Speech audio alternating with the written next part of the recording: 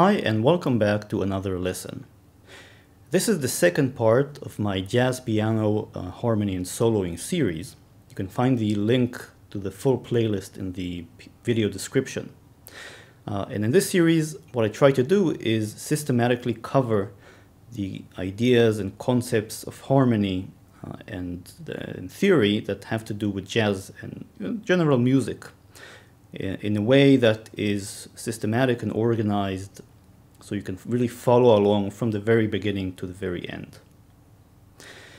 In the previous lesson, we spoke about functional harmony. We started with the major scale. I'll use the C major scale. And we've built chords on the different degrees. And we've remarked that some of the degrees have functions. We focused on the first, fourth, and fifth degrees, which we named the tonic, subdominant, and dominant. And we said that, for example, the dominant tends to resolve very strongly to the tonic, while the subdominant tends to resolve, although not as strongly, to the dominant, which then resolves to the tonic. Now we focused on major and minor triads, and what I'd like to do today is introduce the concept of tension.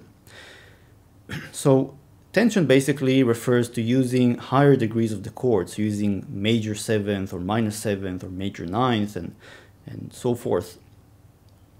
And we're going to do this in parts. Not everything is going to be covered in this single lesson. Let me start by explaining what's the sort of natural way to introduce these higher degree chords into your playing.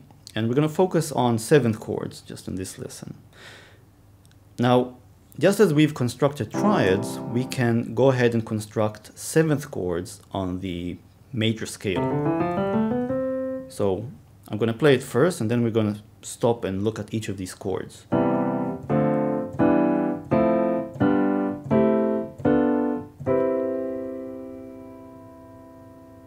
So these seventh chords are basically the chords, the possible seventh chords for each degree that fit into the C major scale. So the first chord is a C major seventh chord. Then we have a D minor 7. So it's a 2 minor 7. Then we have a 3 minor 7. So it's an E minor 7 in the case of a C major scale. Then we have a 4 major 7. Now here we have a 5 dominant 7th chord, a 6 minor 7. This is a half diminished chord, and we're back at the tonic, which again, of course, is a major 7th chord. So basically, wherever you decide to play a tonic, you can add or substitute it for a major 7th chord. Wherever you want to play a subdominant, you can play a 4 major 7th chord. And wherever you want to play a dominant, you can play a dominant 7th chord. So in the case of C major, instead of playing a C major chord, you can just play, wherever you were going to play a C major chord, you can play a C major 7th. Wherever you're going to play an F, you can now play an F major 7. And wherever you're going to play a G, which is a dominant, you can now play a G 7th chord. So as an example, I've picked a simple melody, and we're going to stick with simple melodies for the time being. The melody I've picked is from a theme by Handel of Judas Maccabeus, and it's a fairly famous theme. I'm going to play it first without the chord or without any harmonization.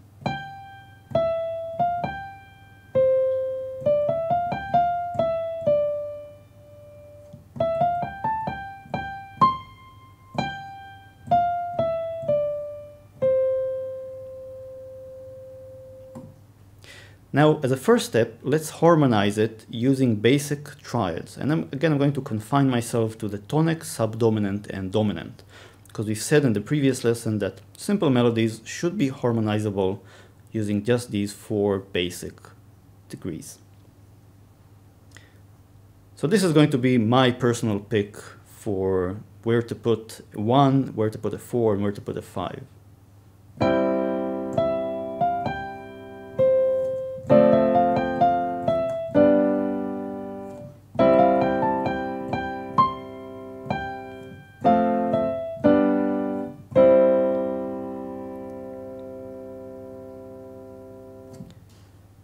But now I can also add tension to my progression just by substituting each of the triads with the appropriate 7th chord.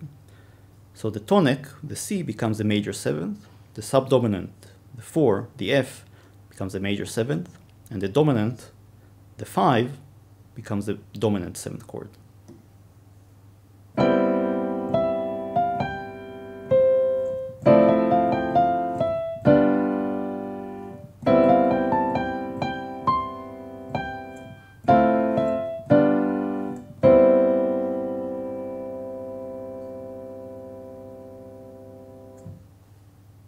I'm free to use whatever inversions I choose, and I've actually used this freedom when playing. For example, I used both the root form of F major 7th and its first inversion.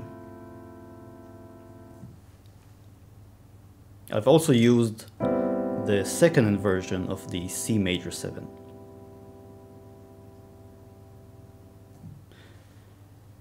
Now, a few words about tensions. They serve 2 purposes. The first purpose is, as the name suggests, it makes, or the tension makes your chord richer. It adds a little bit of conflict in there. And that can be a good thing or a bad thing, depending on what you're going for. In jazz, it's usually considered a good thing. So tension is something that is, the listeners for the genre already seek out. In some genres, tension might actually be a bad thing. In a lot of popular music, people prefer the basic triads because they're cleaner. They don't have this internal conflict. This is harmonically clearer than this. C major versus C major 7.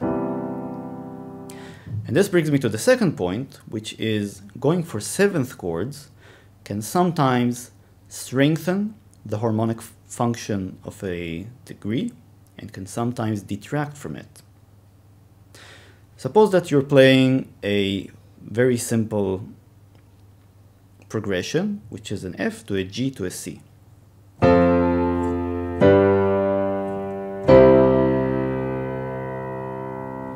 The resolution here, of course we're in the key of C, so we have a 4, F going to a 5, going to a 1. The resolution here is very strong. If I were to play a major 7th ending this piece, the resolution would have been a lot weaker. Let me just play it for you.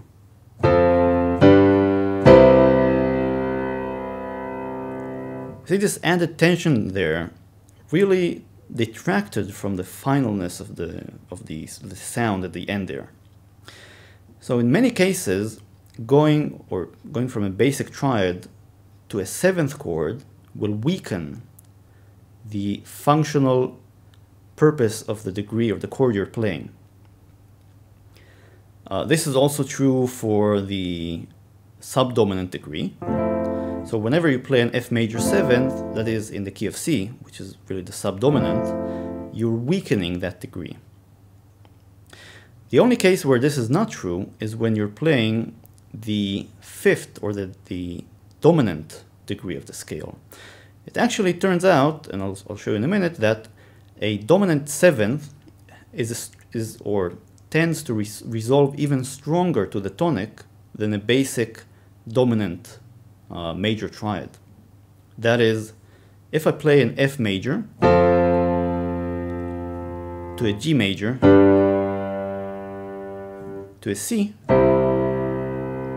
that's going to be a little weaker in terms of how the chords want to flow, as when I use a G dominant 7th chord there in the middle. F major, G dominant 7, C major triad. Another example, maybe it's clearer if I use particular inversions. So here's an F major chord. Here's a dominant major chord, triad, and then a tonic.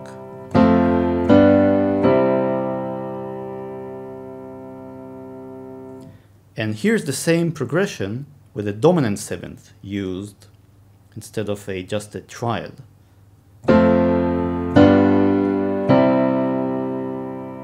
So this resolves more strongly to the tonic than this.